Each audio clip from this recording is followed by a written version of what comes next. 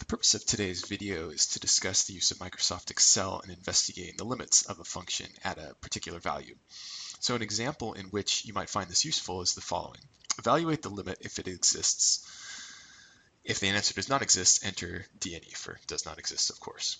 So in this particular example, what we have is a function here, right, of the variable t, right, and we're asked to figure out what happens to the output of this function as the input t approaches 0.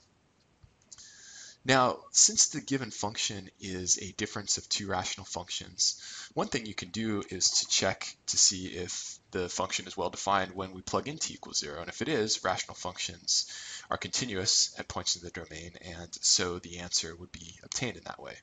Now, in this situation, that's not the case, though, because plugging in t equals 0 yields nonsense. So from here, there's two ways you can proceed.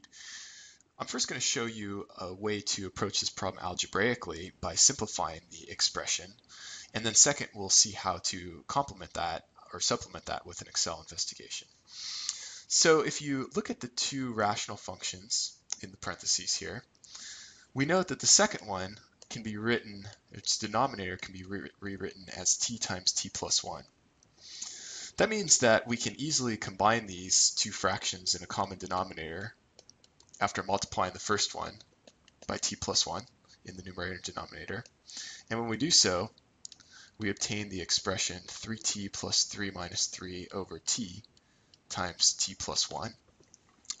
And life is starting to get good here because the 3's cancel, the t's cancel, and the expression we're left with is now a rational function, but 0, recall 0 is the value of our input, which we're trying to figure out the limit at, and 0 is in the domain of this rational function. So we can go back now and compute the limit of our original problem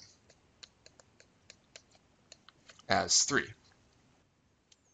Now let's suppose that you didn't see the algebraic trick you needed to solve the previous problem, or you simply needed to confirm the result graphically, which is always a good idea anyways. Excel provides you with some good options for performing those types of investigations. Now, this is a typical Excel spreadsheet, and you're probably familiar with working with these, but just to make sure, in case you've never seen one before, I'm going to note that the rows are numbered from 1 downward, and the columns are referred to with letters from left to right, in increasing order. And a specific cell in the worksheet, for example, the cell I currently have highlighted, would be referred to with the column letter followed by the row number. So this would be cell A1, for example, and that's displayed in the upper left corner of the sheet here.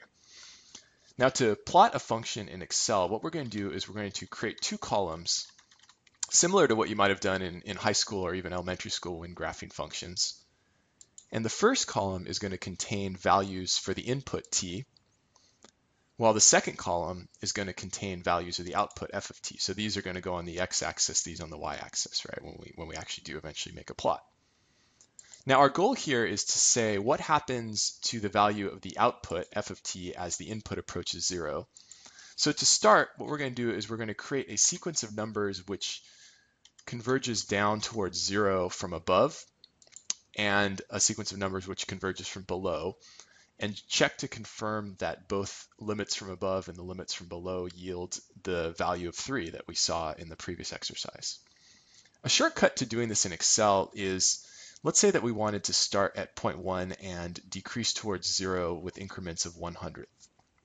Then if I create two cells here, one which has 0.1, one which has 0.09, and highlight those two cells, then you'll notice that as I scroll over the lower right corner of the box, my cursor changes from a solid white cross to a smaller black cross. So once it does that, if you hold down on the left mouse button and then drag the corner of the cell down, you'll notice that Excel will start filling in more cells using the same pattern that the first two followed. So I'm going to extend these cells down to negative 0.01. And now we have a representation, a representative set of different t values at which we want to evaluate the function. Now to actually evaluate the function, recall our function is 3 over t minus 3 over t squared plus t. right? Now, in high school, what you might have done is you would have just taken point 1 and you would have plugged it in here for t everywhere you see t in the equation, right? In Excel, what we're going to do instead is plug in the cell number, A2 in this case, which contains the input value at which we want the output evaluated. So I'm going to put in A2 for t everywhere t appears in the function definition. And then Excel will compute the value of f for me. Right? The advantages of doing that, using the cell numbers to compute the formula, is now I can use the same drag function to have Excel compute for me the value of f at each other representative input value. It saves a lot of time.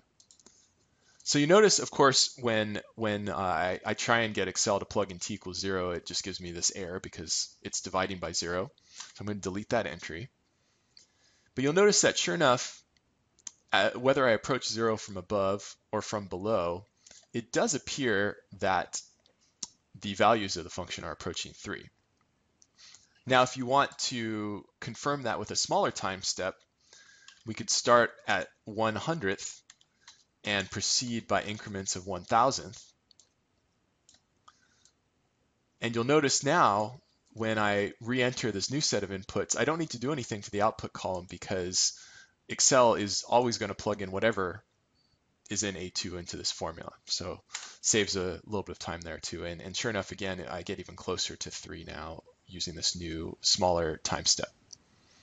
Now, if you want to graphically plot f of t to get a visualization of what's going on, then highlight columns A and B, which contain your inputs and outputs.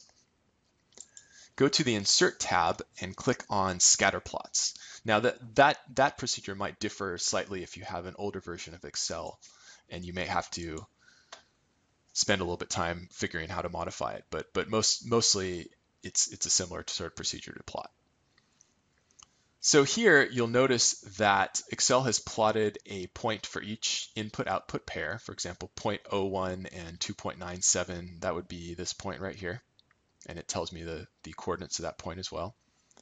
And you'll notice that as I decrease t towards 0, right, then on the horizontal axis, if I look at the values of these points, their values approach 3. And similarly, if I increase t towards 0, so that would be the limit from below or the limit from the left, it does appear that the function is approaching 3 from that direction as well.